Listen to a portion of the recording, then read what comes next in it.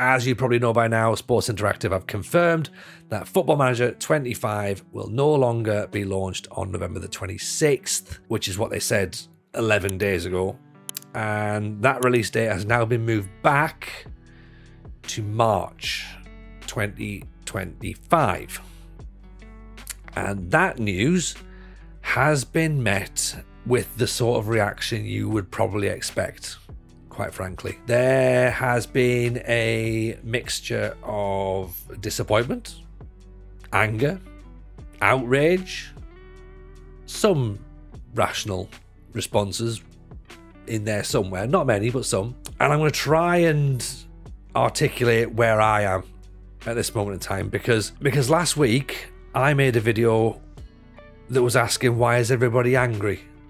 And I was trying to be confident about the release of FM25, and I didn't see the blips as anything more than blips. And I was like, look, it'll be fine. It'll be fine. I accept that, you know, we've had a slight delay from early November to late November. And I even said during the video, I had a catchphrase that was, let's wait and see. Let's wait and see. And I was like, it'll be fine. It'll be fine. It'll be fine. And I even said at the end of the video, if it's not fine, I will hold my hands up and say, I was wrong. So here goes. I was wrong. Okay? It's not fine. So now what? What do we do now? Okay? Because right now, out of all the emotions that there are, for me, I think I would say I'm disappointed. I'm not angry. I'm certainly not outraged.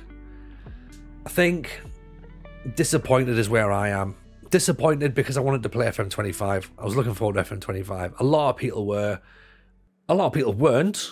A lot of people were worried about FM25, and you know, now clearly with due cause, people were worried that they didn't think the game was finished. They didn't think that it was ever going to be complete on time, that there was going to be buggy, that things were taken out. And some of the analogies that I saw about, you know, how underdeveloped the game was going to be was just bizarre, quite frankly. Some of the analogies just really didn't work. People were saying it was going to be like a console game, it was going to be dumbed down, it was going to be stripped down. They were blaming the fact that women's football was going to be in, which was never the situation, it was never the problem. Like, women's football was always going to be in anyway. It was just, there was so much noise. And then it was like, well, we haven't seen the match engine, we don't know what it looks like. There's a trailer that's come out, but we don't see anything there. And then screenshots that had either errors on it or were like deliberate sort of like red herrings. And people were going, well, we're not getting messages. We're not getting clear, direct messages. Yeah, I can see it now. Like last week, I was looking, going, look, it's not a problem. It's fine. Like, you know, we've been here before. It's a huge undertaking what SI are doing. They're taking a game that they've had for like sort of 10, 15 years on this engine, and they're building it from scratch. And they're building it from scratch in this new engine over here in Unity. And we know that this was the first of its kind. So it was never going to be perfect. It was going to be buggy. There was going to be problems. Granted, we didn't expect that certain things would be taken out for launch 1, for version 1. We didn't expect international management to be taken out. We didn't expect draft mode to be taken away for a little bit. We certainly didn't expect player weights to be removed. That came as a complete shock to everybody right now. But we understood that there was going to be issues. Okay? And I think what we didn't understand was the size of those issues and just how much of an impact they were going to have on the potential release. Now, as I say, disappointed is where I am. I'm still disappointed. I'm not moving into angry. I'm not. I'm disappointed in the same way that I think that SI themselves were disappointed, because they wouldn't have taken that decision to cancel the launch in November lightly. That's not, they would not have woken up and just went, right, just move it back to March, it'll be fine. Like, they will know that there is significant consequences for them moving that launch back, nearly 6 months? That's huge, because think about the ramifications there. You're going to have financial penalties for not launching a game on time. Sega are going to be wanting to know why the game hasn't launched when you've said you're going to launch it. There's licensees and partners that are within the game. The Premier League, for example, they've got the Premier League license in there. That's no longer going to be the full contract from November. That's going to start maybe in March, and then when does that run? So that's a question that's going to have to happen. Then, of course, you've got the query of, well, do you then rewrite all those licenses and all those contracts? What about the fact that when the game launches in March, there's only about 11 games left of the European football season to play? So that's not very much. So people already thinking they're getting a stripped down version of the game. They already felt like they were getting shortchanged in certain circles of comments and posts and Discord conversations, discourse, that they're now not only getting an incomplete version in their eyes, they're also getting a version that potentially, if the roadmap stays the same, FM25 lasts from March to November. So they're not getting a full game cycle. Which again, do you know what I mean? Like, I can't argue with people being upset at that. We don't know whether that's the way it's going to be, whether the game cycle is going to stay March, November, and then November, or whether something else would have to be phased in or out. We don't know. We've seen loads of speculation as to what could be done. People already saying, well, just stick out a data update for FM24, support that until FM25. Well, I don't think it's as easy as that, because we've mentioned there about licenses for FM25. The licenses for FM24 run out. There's dates for those licenses that they run to, and that's it. If you're on Game Pass, I believe the game only runs until a certain day, and then it's not on Game Pass anymore. Like, what happens next? I presume this is an unprecedented situation that Sports Interactive have found themselves in, and I don't think they ever thought they were going to get to this situation. I don't think this was ever on their radar. There might have been a bit of concern that things weren't going according to plan. Hence that little bit of a move back where they thought, right, give us a couple of weeks, we can get things fixed, we can iron some little bugs out, get it sorted, and we're away. I don't think it ever crossed their minds that there would be a situation where they'd have to say 7 weeks before launch, we need another 6 months on this.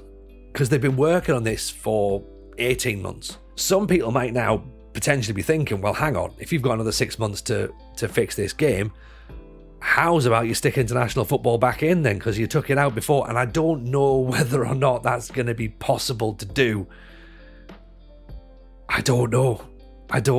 Like, is it a thought that's crossed Sports Interactive's minds that they can go, well, maybe we get an extra 6 months, can we crowbar international football in, and then it lands with the women's football full experience where women's football's in and international football's in, and we've had that 6 months to get the thing that we wanted to put in and it didn't quite work. Can we fix it in 6 months?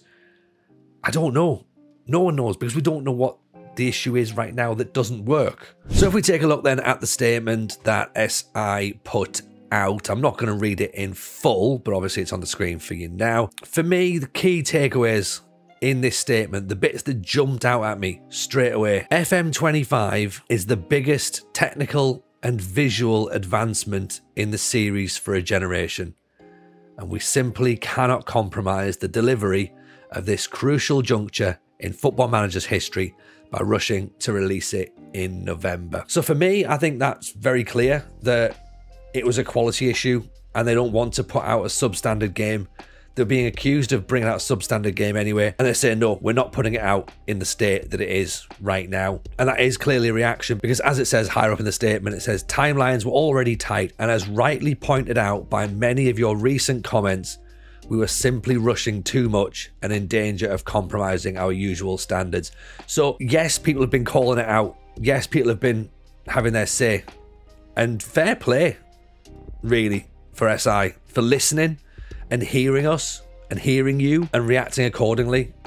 And they've decided as I said there, that they're not going to compromise.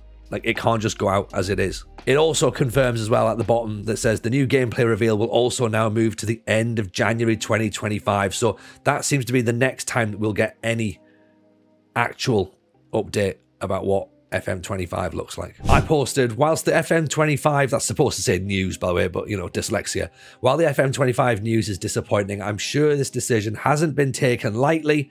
Personally, I don't feel it's the time for point scoring or I told you so's. I'm sure SI are just as gutted as we all are. And of course, I've had replies saying things such as, this is exactly the time for I told you so's. Surely an update could happen for FM24 to fix any issues and see us through. It's been a PR nightmare. They literally opened up pre-orders and bragged about their roadmap. They made sure they got their pre-order money first. I mean, you can of course get a refund if you want. They've already taken people's money, so they won't be giving a flying. Well, yeah. Let's see the positivity when they try and charge us for FM24 update. Oh, aren't you level-headed and sensible? Well done, Tony. Yeah, the voice of reason. What do we do now? Right, what do we do now for the next 6 months? And I think I've got an answer for that. I'll answer that in a second. Right, what do we do now? Can we have a data update for FM24 to last until FM25? I don't think so. Not from SI. Obviously, there's loads of data updates available on Steam Workshop and on various third-party websites. The community will rally around. They will get some updates on there. There's always constant updates going on. So people will find that where they can have the latest squads, league tables, fixtures, all that kind of thing. That bit is fairly coverable, right? Granted, the date won't move up, but you know, we can make do with that. Question about will the game last for a full game cycle? Don't know. Some people suggesting, do they just bypass FM25 completely and go into FM26? No, I don't think that's going to be the situation. I could be wrong. I don't think that'll be the situation. Some people saying, do they bypass FM26? Again, don't think so. Could be wrong. Don't think so. Other question. Well, if we're only going to get a game for 6 months, argument's sake, March to November, argument's sake, is it going to be full price? Don't know. What happens next? Don't know. What do SI tell us next? Don't know. What happens if SI spend the next 6 months working even harder than they've already been working to release the game in March? What happens if people's expectations have now risen again and their expectations aren't matched? Then what happens? Don't know, because there is now the argument that some people will be having or going, well, you've taken another 6 months, therefore this game had better be good when it's released. And I don't know whether or not that is fair pressure to put on SI at this moment in time. That's my view. My view right now is I don't think that's fair pressure to put on. I think we keep the expectation as it is now. For some people, the expectation is absolutely in the bin, right? And they expect so little at the minute. They are disillusioned and they have lost faith, and their opinions of where things are rock bottom. Some people are kind of like, oh, look, you know, yeah, it's frustrating, but we'll get there. We've been here before. We've got a bit of credit in the bank. Let's give them the benefit of the doubt. Some people are still very much like, hey, it'll be fine. Don't worry. Be all right. We'll get there. And I think I'm in that. Look, SI have got credit in the bank as far as I'm concerned. Yes, it's disappointing. Yes, we would have preferred the launch in November. Yes, the timing didn't look great, announcing pre-orders and then 10 days, 11 days later saying, well, there is no game. Like, but just that you can cancel pre-orders, you can refund pre-orders. It's not the end of the world. Like, some creators will rely on the game for income. Fine. Some creators don't rely on the game for income. That's fine. It's an opportunity now to really push ahead with creating some new stories in FM24. We've still got 6 months of this game left, right? You don't have to stop playing FM24 if you don't want to. Like, we'll still be playing it. I'll still be playing it over on Twitch. I'll do some more stuff on YouTube. The podcast's still going to go ahead. I did say, you know, right, what's the next steps? You know, what can we do over the next 6 months?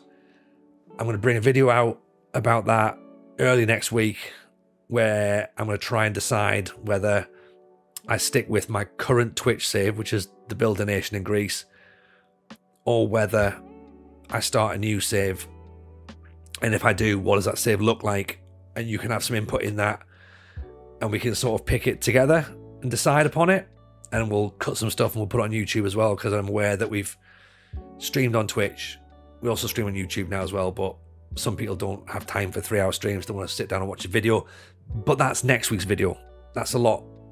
We're still working out this bit right now. We're still digesting this news. We did a longer conversation on the FM Show podcast tonight as well. So this is my second record of the evening, where we did a reaction to the news. We put that up on YouTube as well, and we'll put the link in the description. We'll put the link up probably about here or something as well, so you can see that. And yeah, I think what we need to do is we need to keep talking. Everyone keep talking. Like, not everyone's going to agree with everyone's comments, but join the Discord. Let us know what you're thinking. Comments below. Let us know where you're at. Are you completely checked out now? Are you thinking, okay, fine, 6 more months, go away, get it done, come back? Are you still of the opinion of it'll be fine, it'll be fine? Like, I think ultimately what we need to look at, right, is, and this is my final thought on it, is that SI were kind of damned if they did and damned if they didn't, really. Like, if they brought a game out in November and it was buggy and it wasn't finished and it had flaws, people would have kicked off. And rightfully so. They would have kicked off and they'd have complained and they'd have said, look, you can't sell us a game that's buggy and incomplete and doesn't work. The other option was to delay the game, and people have kicked off. I don't know what they were supposed to do at that point. Damned if they do, damned if they don't. But this is where we are. Let me know what you think in the comments. I don't think there's an ending to this video, really, because I haven't got an answer. I haven't got an answer. I don't think anyone's got an answer. But if anyone's got an answer, please forward us an answer, because I think we're all ears. And check out next week's video about the save ideas. Join the Discord. Let us know what's going on. What a week. Take care of yourselves, everyone. Play nicely. See you on the next one.